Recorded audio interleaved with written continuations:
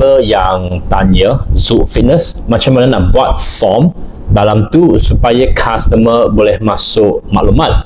Right, so dalam video ni saya akan kongsi bagaimana nak create website sendiri guna Canva tanpa modal. It's free, dan juga macam mana seperti komen ini, macam mana nak buat form dan supaya customer boleh masuk maklumat supaya korang dapat capture their information. Alright, jom Weng kongsi. Alright, first of all, just pergi ke Canva terlebih dahulu, dan di atas sini just look for website. Okay, choose website, and then just pilih mana-mana je templates di sini. For example, saya nak pilih yang ini ataupun yang ini. Okay, customize. Alright, so di sini just tukar your logo dan juga copywriting untuk website korang. The Lifty Kitchens. Okay. If you want to change, you can change. Dan ini you boleh letak link ke Facebook korang, IG ataupun Twitter. So bagaimana nak letak, senang je. Right, for example, ini Facebook saya. Right, for example, ini Facebook page saya kan. So I just have to copy link ini. Alright, link, paste link, and done. Alright, same goes to your Instagram.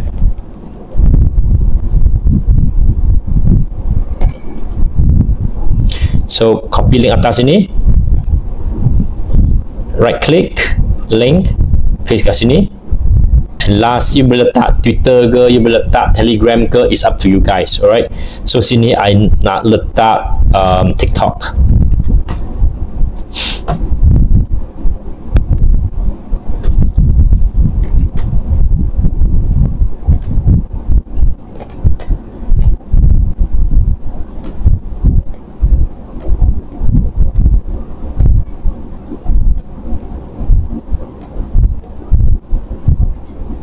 Okay, then I will just go to my TikTok.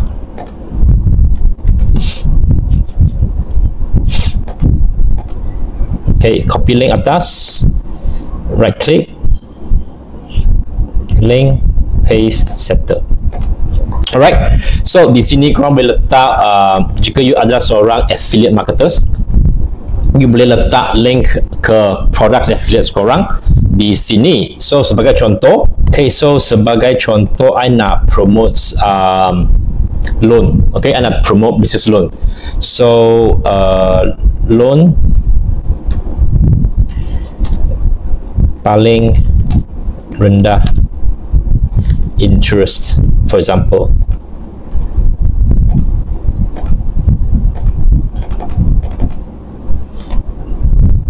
Dapatkan loan yang paling rendah interest di Malaysia.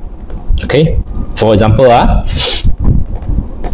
okay, loan I nak letak duit.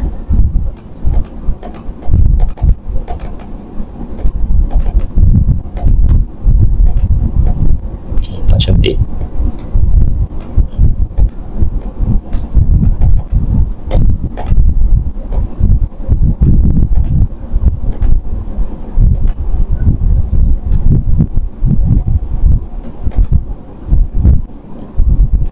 Alright, for example, okay, di mana korang boleh dapatkan link affiliate sini? So I guna Info Asia.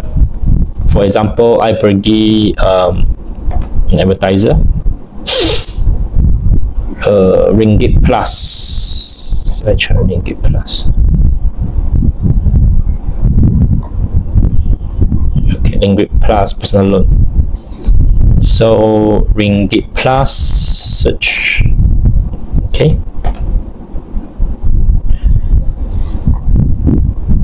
Okay, so I nak create some preview site. Alright, I nak interest yang paling rendah. Okay, 1,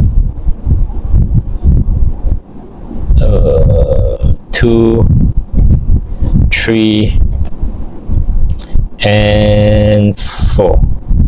Alright. Okay, so ia bergantung kepada apakah affiliates marketing platform yang korang guna.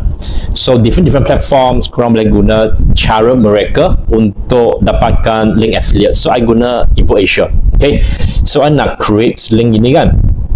Okay, so I just copy, then I pergi deep credit link, then I letak link sini. Okay, then I just generate link.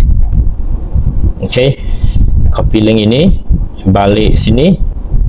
So ini adalah bank apa? Ini adalah bank Auraj. Okay, AL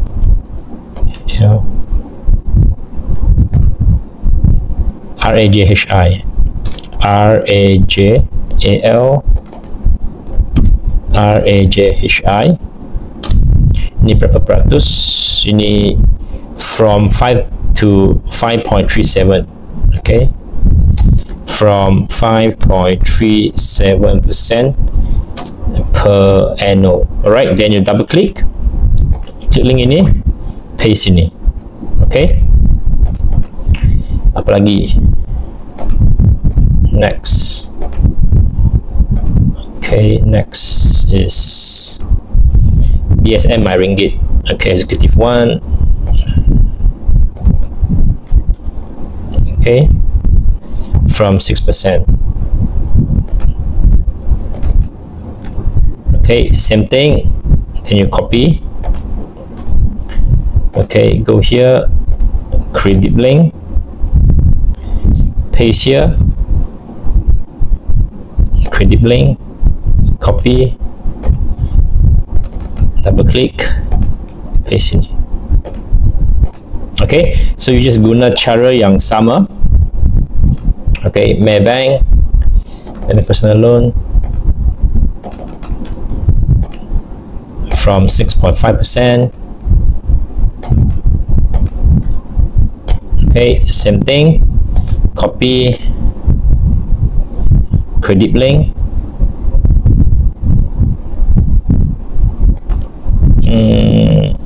paste, credit link. Okay, copy dan double click, paste ini je. Okay, so jika you nak banyak lagi options, just repeat the same order. Alright, repeat the same step dah. So sekarang just delete everything. Oops. Alright, so Facebook dah sini besar sikit. Oops.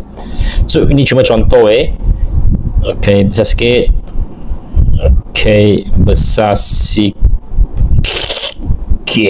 Okay, ngam-ngam, bang, done. Okay, kemas sikit, loan paling rendah.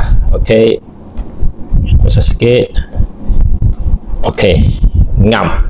Next, bagaimana kita nak create forms yang boleh dapatkan maklumat customer kita? Senang je. Okay, add new page. Alright, kat sini dia pergi ke apps, letak forms. Oh, salah spelling. Okay lah, ini sama juga, guna fluid forms. Alright, so response destinations. Okay, korang perlu letak email. Okay, yang korang nak dapat notifications apabila ada orang subscribe, to your forms ini. Okay, so letak je email. Letak je email yang korang nak Canva send notification setiap kali apabila ada orang subscribe ke website ini, dan korang juga boleh nampak semua informasi subscriber korang dalam forms ini. Alright, okay, next, add questions. Okay, just letak questions korang, name, email address. So inilah semua informasi yang korang nak capture. Okay, depends on what you want to capture lah. You boleh letak apa-apa je yang korang nak. Home address example, ataupun korang nak letak apa lagi, phone number. Okay, when done, add to design. Alright, then your form will be here.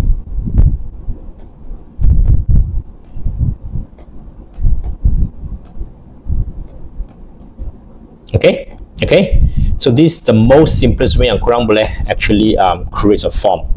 But those here you maybe want to put like nak dapat informasi, nak dapat informasi tentang loan terkini yang paling rendah. Subscribe, SCRI, subscribe now. Okay, example.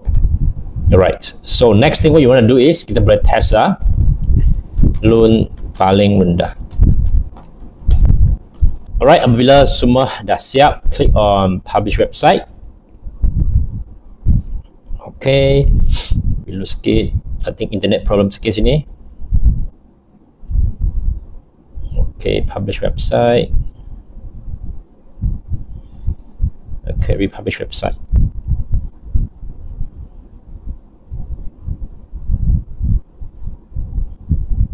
Okay, you are done. So inilah website link korang. You boleh copy dan you can share to your social media, TikTok ke mana-mana je. Okay, let's test Alright. So setiap kali apabila ada orang klik kat sini, ia akan bawa mereka ke Ringgit Plus. So apabila ada orang apply loan ini, alright, apply mana-mana loan di sini, saya akan dapat jana commissions. Alright. So klik kat Facebook, akan bawa mereka ke Facebook saya, Instagram, bawa ke IG saya, TikTok, bawa ke TikTok saya. So semua button sini semua pun function. Next, kita nak test form ini dapat ke ia betul-betul dapat collect customer informations. Alright, jangan lupa follow, subscribe dan share video ini. I just random lah, just random. Okay, random. Submit. Okay, so sekarang I perlu balik ke Gmail yang saya letak tadi and let's check. Okay, nampak sini. Alright, so semua informasi customer korang dah kat sini. So inilah cara korang boleh dapat build a website dengan guna Canva secara percuma dan juga collect your customers informations. Alright, jika korang ada apa-apa soalan, make sure soalan itu challenge sikit lah, okay? Yang senang punya, jangan tanya saya. Alright, jika ada apa-apa soalan yang cukup challenge, komen kat bawah video ini. Alright, see you guys. Okay, bye-bye.